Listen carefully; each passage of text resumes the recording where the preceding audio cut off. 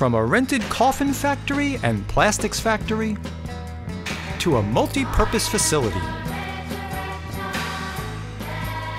From a post-Vatican II vision to a foundation of the Hauppauge community, the parish of St. Thomas More has lived and loved together for 50 years. Come see how we started and how we grew in a new documentary movie. Even the name of the church was intentional to provide the message of the Vatican Council and to be the spirit of the laity. When we began, no brides wanted to get married in the factory. It was too ugly a facility for them. But after the first 2 years, everybody wanted to get married in the factory of love because that's what it was all about. He brought me back to the church, truthfully. Yeah. If it wasn't Father Kerwin, and then after Father Kerwin, Father Savini, I'd probably still be where I was, which was a very good, well, wish it wasn't a very good place. He was, older, but he had such a vision of the future of the church that was kind of unique. He was ahead of his time, and we benefit.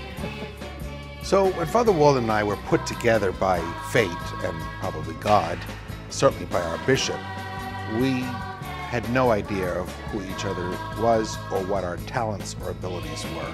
This is what it means to be church, not to go to a building, but to share the faith journey together. Experience rare photos, videos, audio recordings, and artifacts.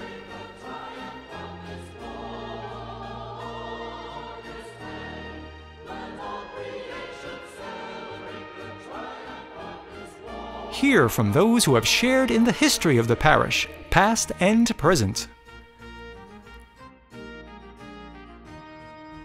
It's not only we are socially coming and communicating and having a good time, but also spiritually allowing some God experience, which is bigger than our communications. From joys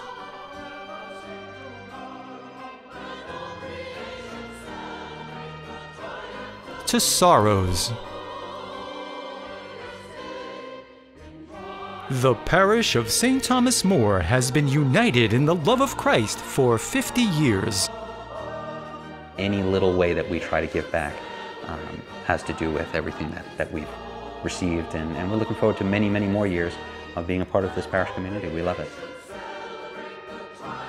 So don't miss this exciting new documentary.